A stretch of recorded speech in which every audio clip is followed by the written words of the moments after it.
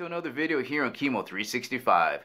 Now, as many of you know, I've been replacing all of the old, nasty, crusty hardware in my shower. The previous runners didn't take care of it, so I just felt it was time to replace it. So I have replaced the shower head, the valve, and the spout, all shiny new. Until I looked at the freaking tub floor, and this little bastard, this is called a bathtub shoe. Some people call it a drain. It is nasty. So in this video, I'm going to show you how to remove it and install a new one. Now, if you're lazy like me, I'm going to leave a link in the description below so you can get all of this stuff. You can get a combo kit with the overflow plate and a new shoe and a toe stopper tab, whichever one you want to do, but I'm going to leave a link for this one.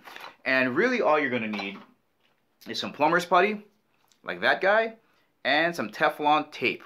The two things I already had on hand to remove the bathtub shoe were a pair of needle nose pliers and a pair of channel lock pliers. Let me show you how I removed it. This is going to work as long as you still got this cross member down here at the bottom of your shoe. It's going to open up your needle nose pliers, put them in like that. Alright, then we're just going to grip them on with these pliers like this.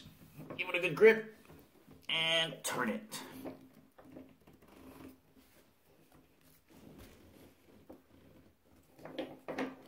Okay, this should be loose enough now to turn it like this. Oh, man.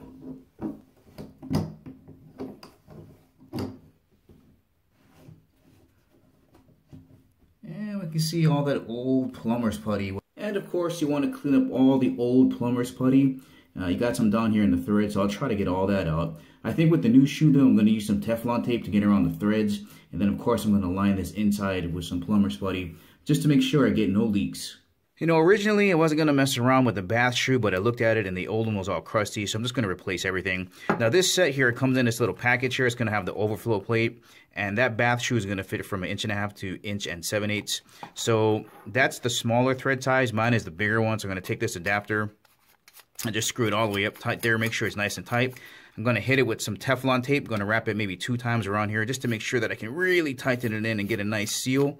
And then once I get that in there, I'm going to get some of this plumber's putty. I'm going to roll it into like a little snake, and then I'm going to tuck it right underneath this lip and then just cinch it down. So some of it should spread out the side. I'll just get it, clean it up, and that should be it. Let me show you what it's going to look like.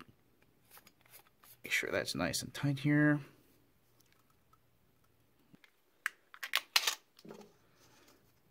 This stuff is so thin.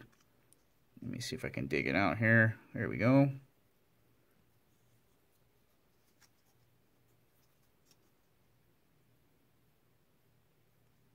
That should give it a nice little seal.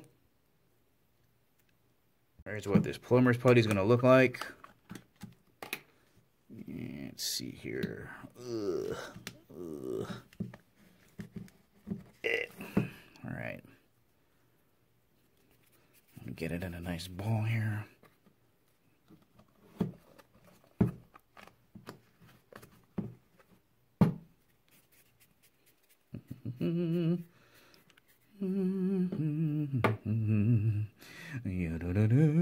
Okay, that looks like that's going to be good. Right around here.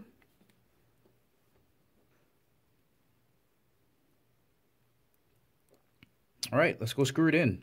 All right, put that just in there. See if I can get it to turn.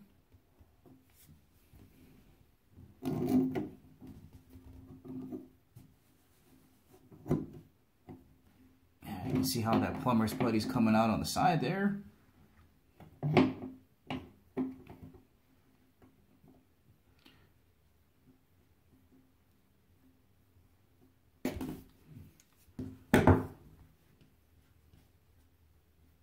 Get this wrench in here to see if I can torque it down just a little bit more.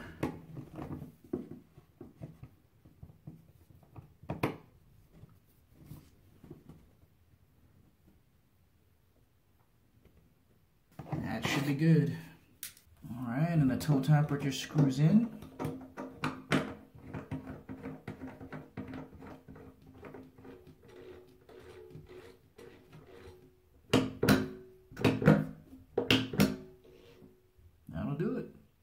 And the overflow plate is very easy to install.